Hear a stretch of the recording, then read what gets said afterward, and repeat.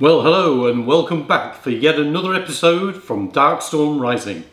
You've caught me mid-assembly of yet more of Highfleet Morgoth, and today we're going to cover one of the most anxiety-causing and terrifying moments during miniature making, and not just because blood is involved. And that's the actual application of blood to our miniatures. So you've finished doing all the modelling, you've painted your miniature up, you think it looks beautiful, and now are you just about to destroy it by putting blood all over it.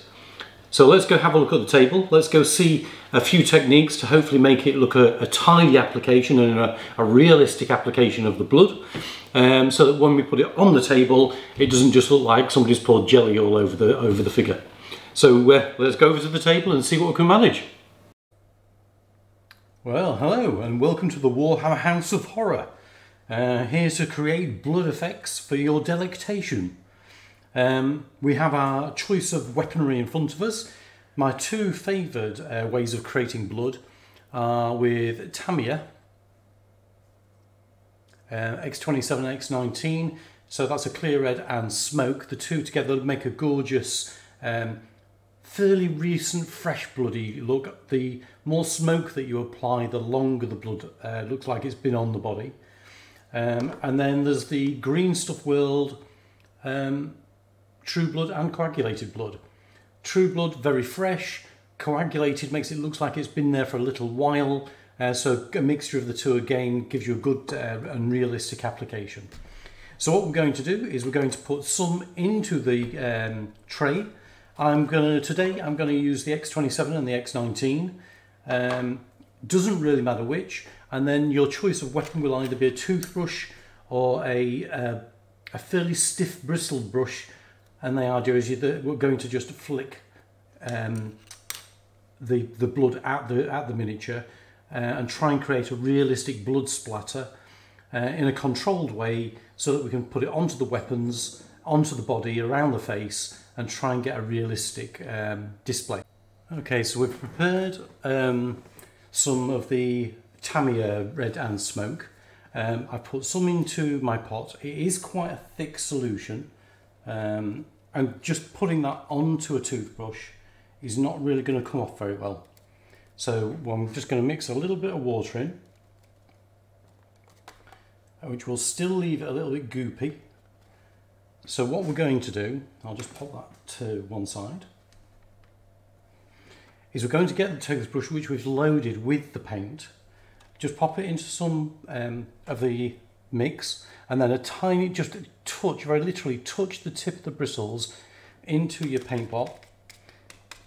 Shake off some of the excess water, and then just test it. First of all, there we go, lovely spray pattern. We'll come to the model and then flick it against where we want the blood. A little bit more water, make sure it's nice and spray. That's a verb.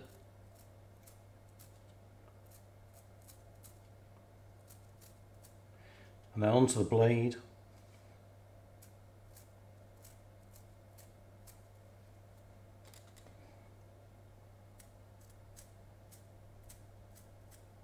A little bit more water.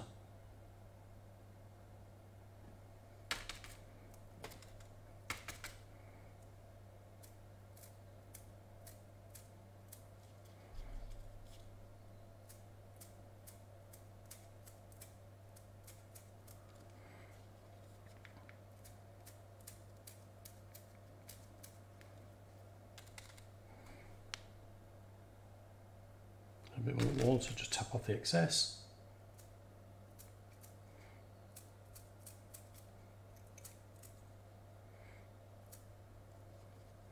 And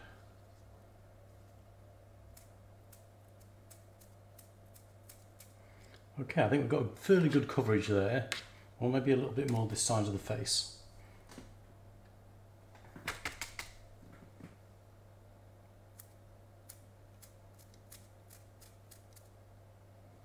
Okay, so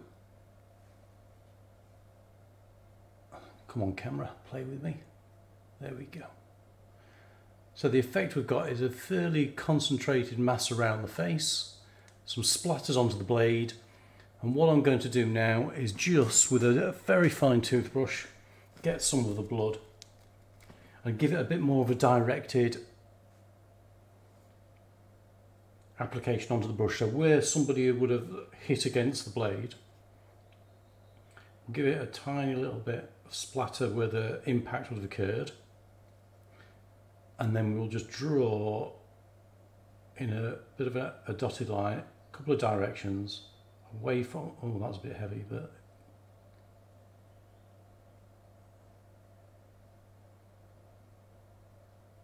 so we can see it makes it look like an impact point.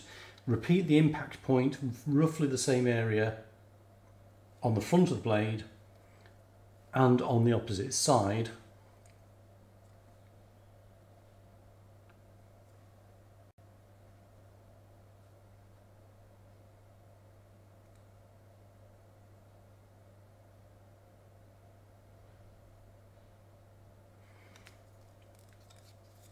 And we'll go for another one on this blade as well.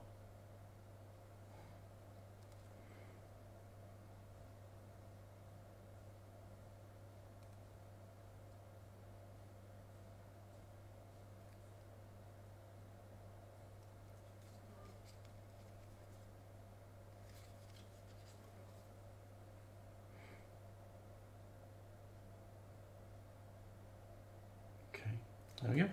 So I think you can see that that's quite a nice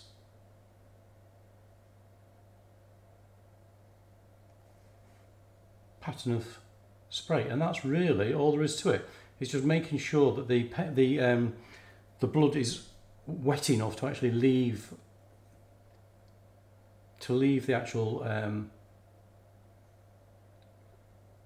the toothbrush is the word I'm desperately struggling for. But I think we've got some nice blood patterns there. We've got a nice saturation. He's definitely had his afternoon meal, and I think that will do me. I tend to put mainly the blood splatters on my close combat squads. Any range squads, I tend to do a lot less blood splattering, if any, because the idea is they're not meant to be getting in close combat. So that's just one thing to think about. I've got some kill scenes that I'm just about to do. So there's a little Ravener horde here attacking, bursting out of a space marine. So again, that'll give us another chance to play with some gore. But for the time being, that'll do us. I'll continue trying to build the army up, and hopefully that was useful to you. And I've now got to go clear up the mess I've made. Well, that was a lovely quick episode to film. Nice, easy, simple technique to learn. The main thing about applying things like blood art, that after you've gone to all that effort of painting your model, is that you're terrified of actually ruining the model. But it's pretty hard to do. You have to really go to town with the blood before it looks too saturated. So just as long as you're gentle with it and just take your time, nice, easy technique, looks wonderful afterwards, and then a few brush strokes to give it a bit more of an application and a bit more thoroughness, and it looks really, really nice. So I hope you enjoyed that content, and please do like and subscribe if you did. I've got to get back to work on all the other miniatures and doing some more content for you. And in the meantime, what do we say here on Darkstorm Rising? Are we painting minis yet? Hell yeah! Catch you in the next one.